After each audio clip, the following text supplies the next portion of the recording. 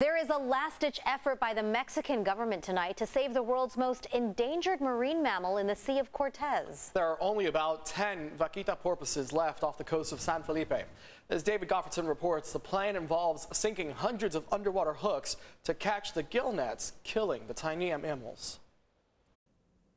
On Friday, the Mexican government plans to start sinking these large cement blocks with 11-foot hooks in the Sea of Cortez in an effort to save the nearly extinct vaquita porpoise. Only about 10 of the 4-foot-long mammals are believed to exist in the waters off San Felipe.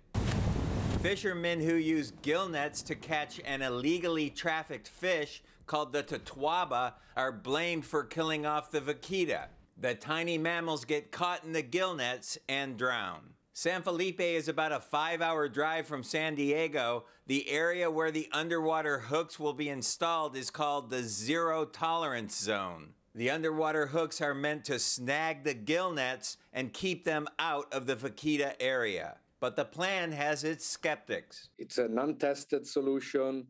It has been put together with very little scientific inputs and also very little transparencies. Andrea Crosta is the executive director of Earth League International and an expert on the vaquita. Activities at sea are important. So anti-poaching, removal of the nets, working with local communities, working with the fishermen, very important. But it's more important to investigate and destroy the totuaba trafficking networks that have been behind this tragedy for at least 10 years.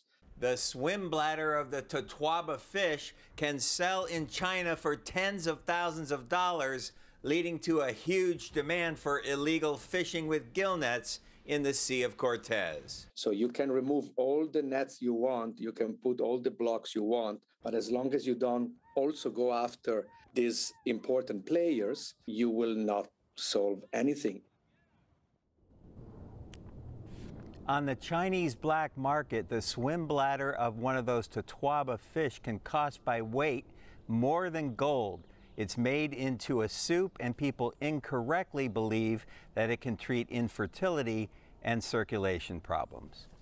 Now, David, there was an effort to establish a captive breeding program for the vaquita a few years back. What happened with that? That effort failed miserably in 2017 when one of those endangered vaquitas died after being captured, apparently from the stress of being captured. And thereafter, the breeding program, or the plan for one, was shut down.